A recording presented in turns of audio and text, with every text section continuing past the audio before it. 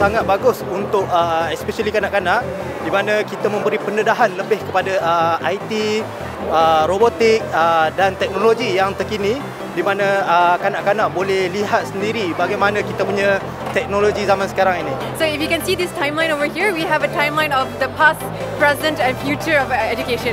So it starts all the way from the ancient education to the future of education. Of course, I'm seeing a very high demand. We didn't expect this much of the interest. So especially for the virtual reality, I think 2018 is going to be a very big year for the virtual reality.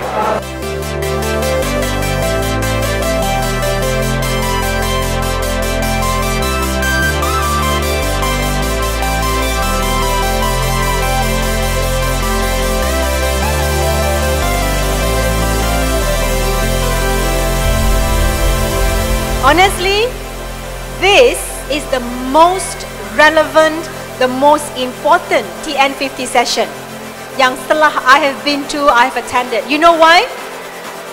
Because the audience are the people that will be the future leaders. They will be in the thick of thin.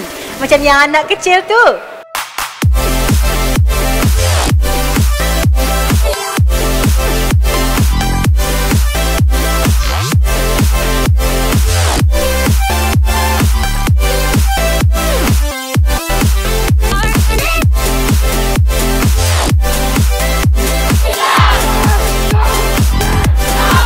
Projek ini patut diteruskan dan ianya perlu disebar luas ke seluruh negara. Ini adalah satu peluang yang sangat baik bagi pendedahan pada peringkat muda lagi supaya mereka menjadi orang yang lebih berjaya pada masa akan datang.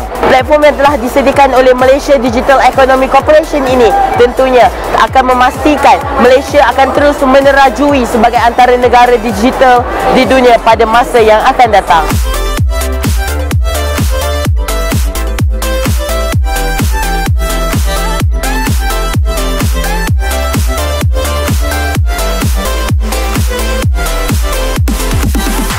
Especially to all the young people, because TN50 is about your world, it's about your future. So take it in your own hands.